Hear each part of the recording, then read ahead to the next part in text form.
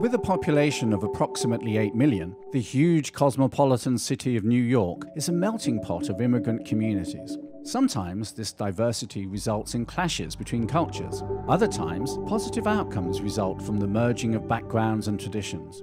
Artists in particular often use their cultural differences to learn from each other. One such artist, Ming Lang Lu, has taken his skills to Harlem to enable others to learn about and understand Chinese art. Born in Shanghai, Ming has studied Chinese art for the majority of his life. At a very young age, he learned about calligraphy and painting from his father and has continued to paint through the more difficult times in his life. Ming moved to the US in 1990 and today lives in New York, where he continues to create beautiful landscapes, flowers, animals, and even the symbol of the United States, the eagle. When I first came to America, my only skills were art. I didn't have other skills. I used my art to make a living. When he first arrived in the US, Ming set up his easel and drew and painted portraits of tourists in order to survive. But even for professional artists, drawing on the street is not the easiest way to make a living. So Ming eventually stopped painting on the street and began to work for the New York Chinese Cultural Center. Through them, he brought his skills to Harlem and the children of Public School 36. What's this?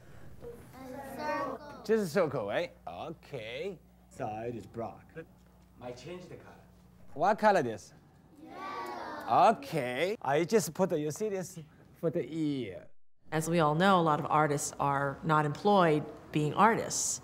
So I'm hoping that what we do is to provide them this opportunity to really practice in the field that they've been trained for. Okay, this time I take it this way. Little circle one. Yeah, you very good job. Good. Teaching at the public school, though, is more than just an opportunity for Ming.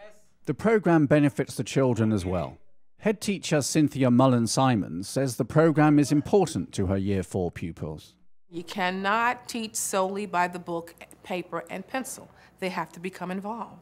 We need our students to hear firsthand people from various cultures talk about their ethnicity. Too much water. I show you this. Not too much water, you see. From time to time, Ming stops to help each child get his or her painting just right. The kids view Ming as their teacher from China, but Ming sees beyond ethnicity. He just sees pupils who want to learn how to paint a tiger. Chinese children, American children, Hispanic children, and black children, they're all the same, no difference.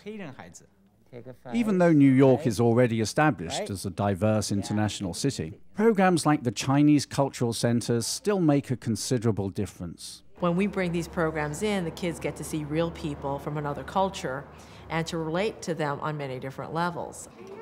What we don't want to do to our students is to make them ignorant to others and what others can bring. Our students need to understand that we're all human beings, but we all have different backgrounds, different experiences, and that's what makes it so interesting. These days, in addition to being an artist, Ming is also serving as a kind of cultural ambassador for his country. In the long run, Ming's art may open the door to a whole different world for these children. I feel like I'm doing very important work, and it makes me really happy to teach calligraphy and painting to the children. I'm introducing them to a wider world of Chinese culture, giving them a greater understanding of Chinese people in the world, and broadening their horizons. Ming is not only good in his role as a teacher, he is also excellent in his role of cultural ambassador. In Harlem, this Chinese artist has found a job that makes more than just a living. It makes a difference.